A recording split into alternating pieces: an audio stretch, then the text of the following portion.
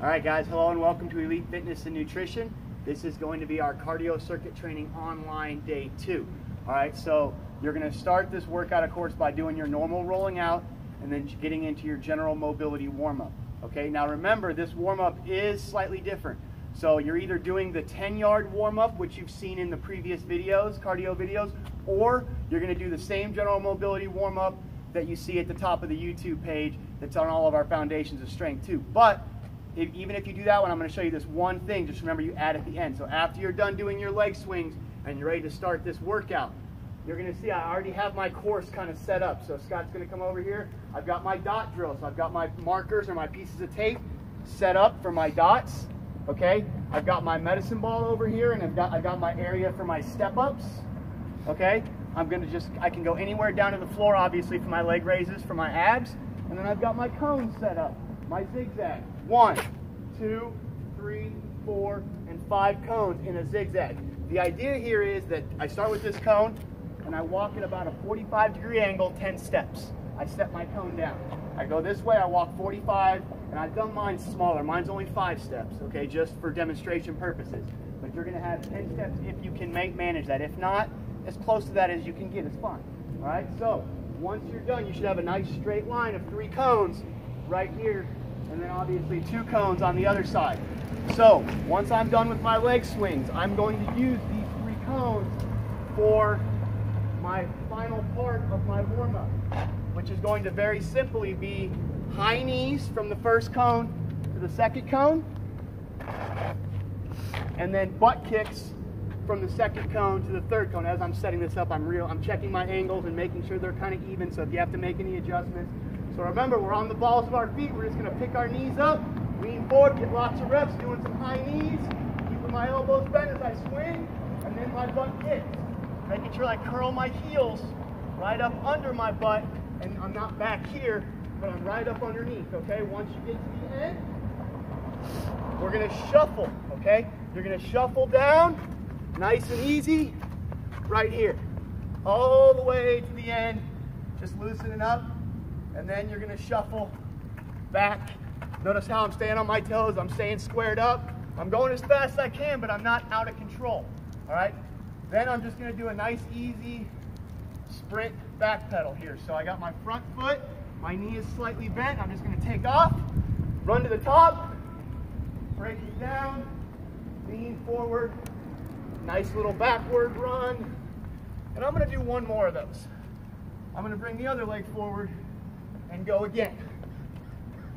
To the top, and then lean forward as you back pedal, all right? And you'll see here in a minute why we just did that. Okay, so let's run through the workout. We've got our dot drill. All right, so remember, just like on the line drill, this is for reps. Feet to the outside, middle, outside. 1, as fast as you can go. I'm kind of keeping my hips over my center of gravity, over that middle dot. So when I'm back here, I'm kind of forward. When I'm up here, I'm kind of backwards a little bit, so I'm really shifting my body. 1, 2, 3, 4. Okay, just like that, doing your reps. Then you're going right into med ball, underhand toss.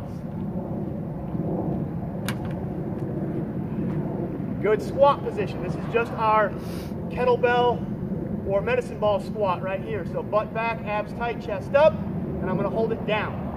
I'm just going to squat up and throw that thing as high as I can. I want to, as I come up, let my elbows bend and keep that medicine ball close to my body.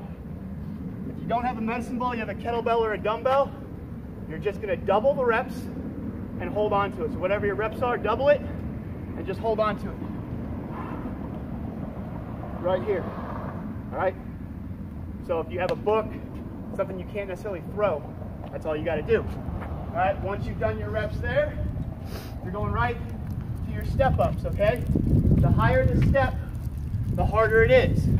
I want to find a step that's challenging, but I can do one thing. Number one is making sure that my back leg stays straight. So if I'm way up here in a nice deep step-up, I don't want to have to vault off that back leg. That doesn't really do a whole lot. What I want to do, like I say, pull myself up on that front leg, pulling up.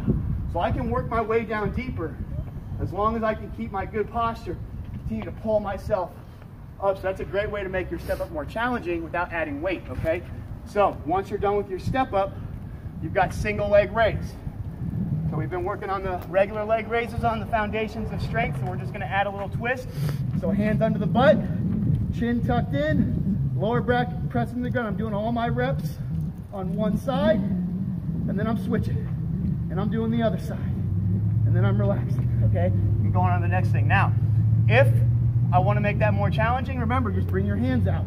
Do all your reps, and then switch to the other side. Okay, finally, we got our zigzag drill.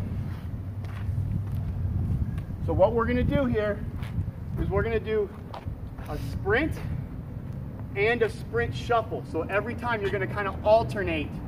So this first one, I'm just gonna run down and back, and then I'm done. I'll go on to round number 2. When I get back to this on round number 2, I'll do the second technique, and I'll show you that right now. So the first one, we're just gonna sprint.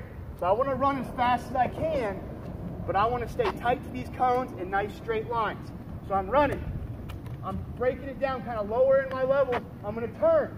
To turn, all I'm gonna do is plant my outside foot and get a little step toward the cone. So plant and step.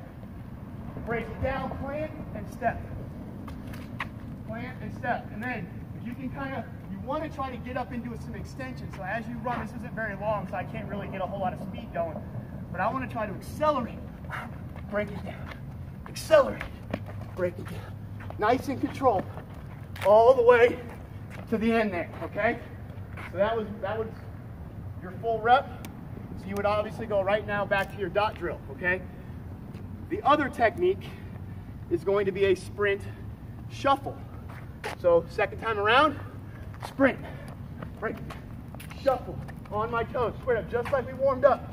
Sprint, shuffle. Now as I'm doing this, I'm making sure I have a good controlled plant on that outside leg. So as I sprint, break it down, good plant into my shuffle. Boom. Good plant into my sprint. Right there, okay? Right there through the end. So, how many rounds can you get through? All right, so remember, week 1 is 16 minutes, week 2 is 18, week 3 is 18, week 4 is 20 minutes. Every time it gets a little longer, pay attention to your chart. Because remember, the reps change as the weeks go on. All right, guys, good luck. Thanks a lot. Have a great day.